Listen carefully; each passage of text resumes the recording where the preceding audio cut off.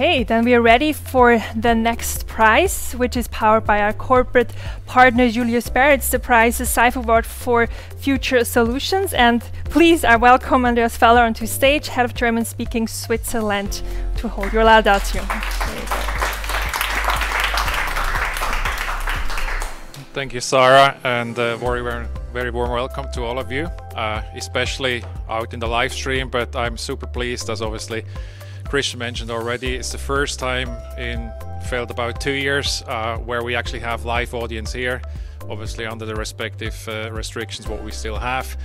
But it's great to be in the first live stream where we have actually physical applause and not really kind of this technical artificial sound. So very warm welcome. Congratulations to all the participants, 386 applications. I mean, it's amazing. The diversity is immense. The ideas are tremendous. For us, the future, or the award for the future impact trend is super important, because obviously it looks more into the long term. Near term, there's a lot of things around, there's a lot of ideas around, but we strongly believe that we want to engage with the award to something which hopefully in the long term will evolve, and obviously as well will be successful and in actually meeting a need for everyone. It's close to our Julius Bär's foundation ideas as well. They're very long term, they're global, but obviously as well very Swiss based. And at the end of the day, obviously being a financial services provider, we do a lot of banking, but we hope that with this award we kind of create some value beyond wealth. So why the tonight's winner has been selected for this award? It's a need, or actually there's a huge need for change, for a solution. It's out there. The situation is rapidly deteriorating. It's something where we need a solution. Unfortunately, there's not the easy fix to it. So that's why we strongly believe we need to give some tailwinds to a startup which hopefully will be soon at the scale up. We had great joy with the pitch in the jury. We had a lot of discussions about it. We really were deep diving into the case. It made us dream, and I'm super proud and happy actually to announce the winner tonight, and it's rrreefs.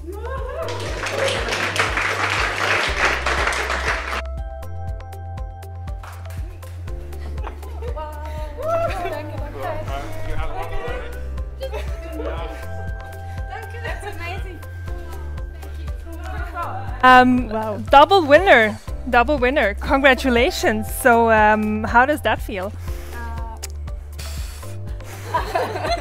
No, we've been working so hard because we really have so much passion, as we said before, and just that people are believing in us and the project and the potential that this solution can bring to coal loss. Oh, it's super motivating. So thank you so much. We're going to make great use of it. So I gotta ask, Swiss-based startup, we're a landlocked country, no access to ocean. Like, how does it happen that you're so passionate about the ocean and the dying reefs? Where does that come from? We all scuba divers. Okay, then it's clear. And yeah, and when you have the love, I mean, they're both scientists and marine scientists. I'm not, but we all have like this huge fascination for immense fascination for the underwater world. And yeah, it's just, if you have to go there, it's amazing. And we were also touched all by the loss of this environment and this ecosystem. So I think I'm trembling, like this is too much emotion. But yeah, you can take it. But basically it's because we all witnessed the loss of coral reefs, and we witnessed the loss of reef habitats, so fish and everything that goes with it.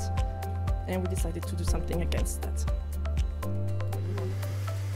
I also just briefly want to say, you also see when you're in countries that are very dependent on reef, just how much the whole economy depends on these reefs being healthy, and how they have to carry sand in to get their beach, to just even have a beach. You see the coastline really being washed away, the bare beach rock there, and just seeing all, or I guess understanding also from a scientific point of view, how all of this is connected also to the rest of the ocean ecosystem and to the people on the land, and also even to us here. I mean, a lot of important pharmaceuticals are also being sourced in reefs, and more. So, yeah, just seeing everything is kind of connected to the reefs, I guess. And once you notice that and notice just the scale of that problem, we just found this is where we want to work. This is also the point where we can just use our expertise best.